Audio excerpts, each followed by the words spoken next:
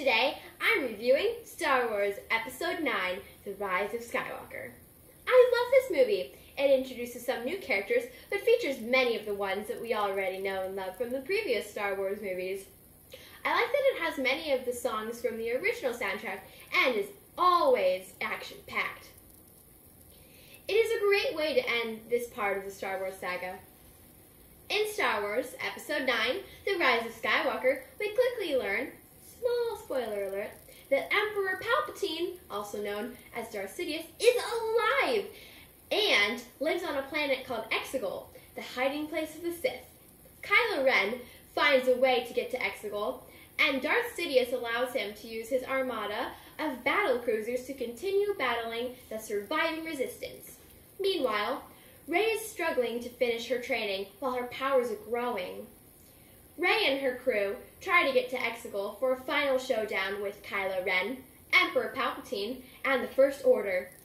And Rey finally finds out who her parents are, but is not happy about it. No spoiler here. When I heard about this movie, I was excited because I am a big Star Wars fan. I was also sad because it was ending a saga that started 42 years ago.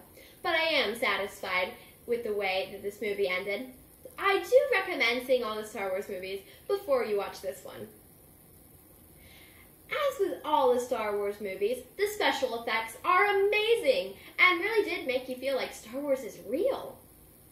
There are some unbelievable actors in this movie, including Mark Hamill, Daisy Ridley, Adam Driver, Anthony Daniels, Oscar Isaac, and John Boyega. My favorite character is C-3PO. The message of this movie is to always fight for what you love. There is mild profanity, and of course, many fight scenes, especially as our heroes battle the Sith Empire.